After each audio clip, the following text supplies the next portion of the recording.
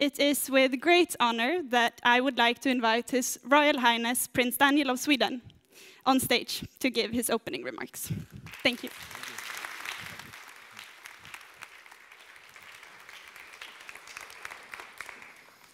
Thank you everyone for telling the audience everything that I were planning to say.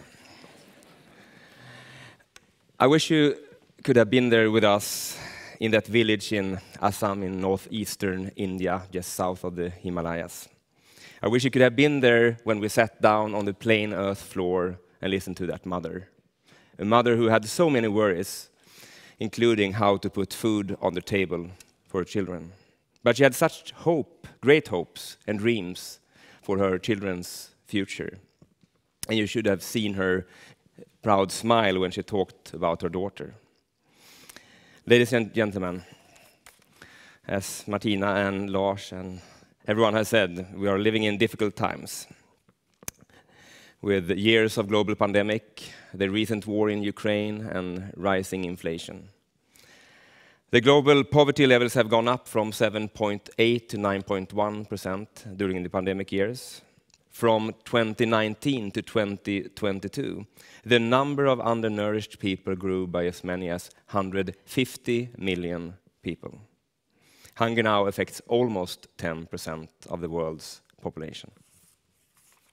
And learning poverty, the number of 10-year-olds that cannot read a simple text has increased from 57 to 70% in low and middle income countries.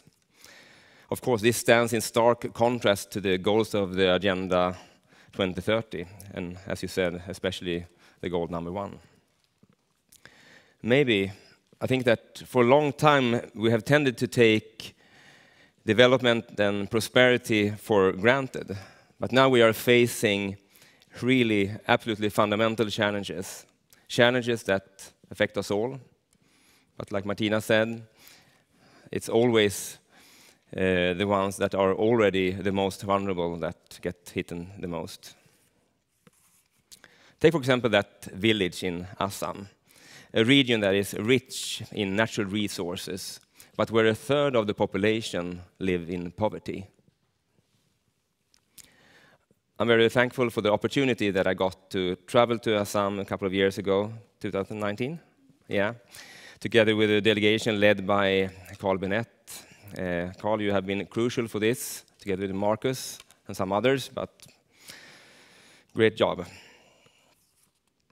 This visit really helped me to understand how extremely important the Pratham's work is for the children in India. I will be focusing a little bit just on Pratham, I must admit. Several of Sweden's largest companies with operation in India have partnered with Pratham. And as you said, tens of thousands of children have got quality education. This partnership is one example of how Swedish industry, in partnership with academia and civil society sector, works together to contribute societal development.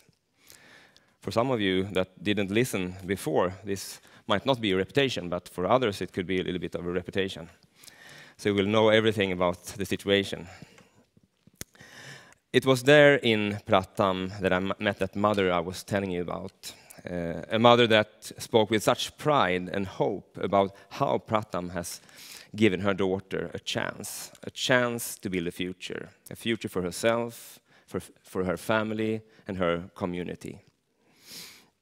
Ladies and gentlemen, Swedish companies are known around the world for being super trustworthy, solving big challenges, big problems with technical solutions. We are trustworthy. Together with Pratham's dedication and commitment in this topic, it's a winning combination. I must say that I'm so proud of Pratham, the chapter Pratham's Sweden, and the work that you do together with the Swedish industry. To really, you're working together for the future of children across India. And as I said, I'm very proud that I had the opportunity to come with you and see firsthand what you do. So I really hope that you will have a good day here, a lot of good insights, new insights and knowledge that we will share together. So thank you for having me and good luck today.